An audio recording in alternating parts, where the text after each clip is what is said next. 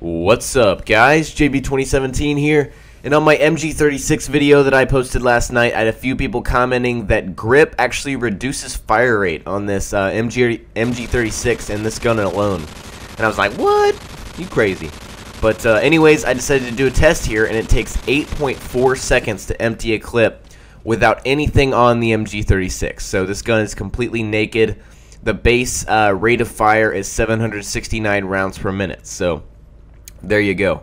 And once I change my class here, I'll be able to show you what the change is when you put grip on the gun. But I have to note, in the video I put both grip and rapid fire, and I will tell you that I think that's still a fantastic option, even though this does still reduce fire rate with grip.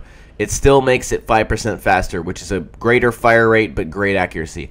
See, look at the accuracy right now on the grip. Look at the difference. That's why you want to put a grip on, even though it reduces fire rate.